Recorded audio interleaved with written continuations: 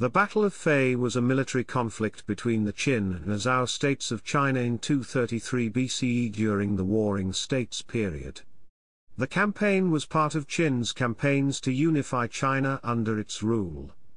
It resulted in a decisive victory for the Zhao forces, led by General Li Mu, against the Qin invaders. Chapter 1: Opening Moves. In 234 BCE, the Qin forces defeated the Zhao armies at Pingyang.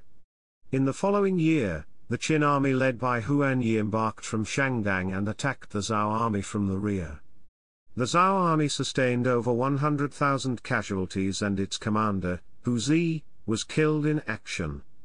Huan Yi's force crossed Mount Taihang and conquered the Zhao territories of Chile and Yian, both in the southeast of present-day Shijiazhuang, Hebei province. Chapter 2: The Battle. King Qin of Zhao recalled Li Mu, a general famous for his success in defending Zhao's northern border from the Xiongnu, and appointed Li as the commander-in-chief of the Zhao armies to resist the Qin invaders. Li Mu's army from the northern border met the Zhao forces from Handan at Yian, and engaged the Qin army there. Li Mu felt that the Qin army's morale was high after its earlier victories, so it would be unwise for Zhao to attack Qin then. He ordered his troops to strengthen their fortifications and defenses while waiting for an opportunity to launch an counter-offensive. Huan Yi felt that a swift conclusion to the battle was necessary since his troops were growing weary after so many earlier battles, so he led his force to attack Fei, intending to lure the Zhao army there to defend their position.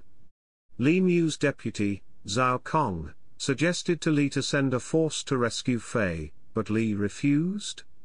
As the bulk of the Qin army had left to attack Fei, the Qin camp was poorly defended, so Li Mu seized the opportunity to order his troops to launch an offensive on the Qin camp.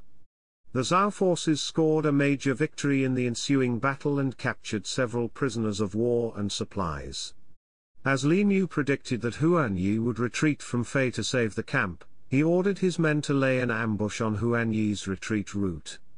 Huan Yi's retreating troops fell into the ambush. Qin sustained over 100,000 casualties in the battle, and its army was almost completely wiped out. Huan Yi succeeded in breaking out of the encirclement.